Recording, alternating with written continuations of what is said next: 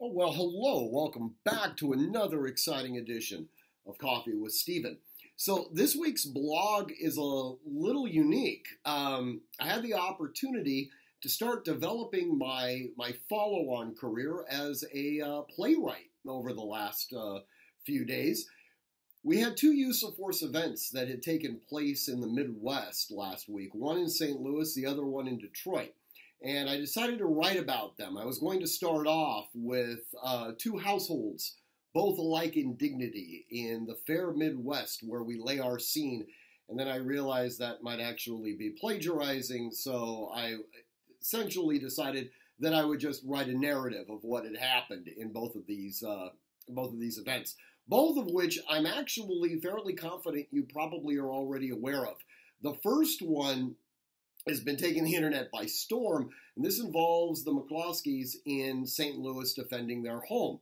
Mr. McCloskey with an AR-15, Miss McCloskey with what appears to be a 380.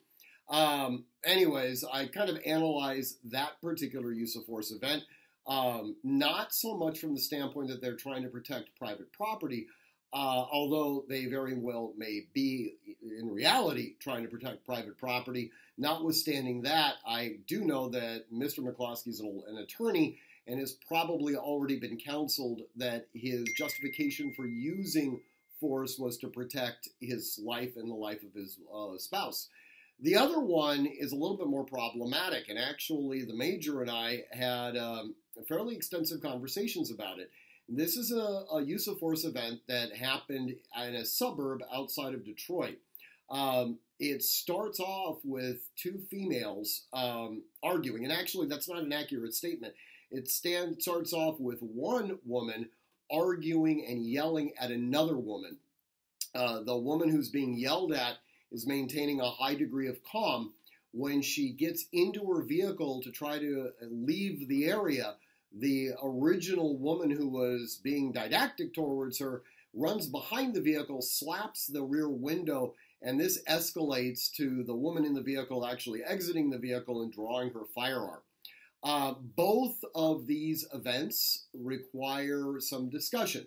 So in any event, I really encourage you to read the blog. If you have difficulty accessing it, if you go to our website, artemishq.com, in the upper right-hand corner, you'll see blog. If you click on that, it'll take you to this first entry. Anyways, I want you to, ideally read it. It's somewhat humorous, so I hope you enjoy that. And again, as always, I want you to train constantly, train consistently, train repetitively, and train with purpose. Above all else, stay safe.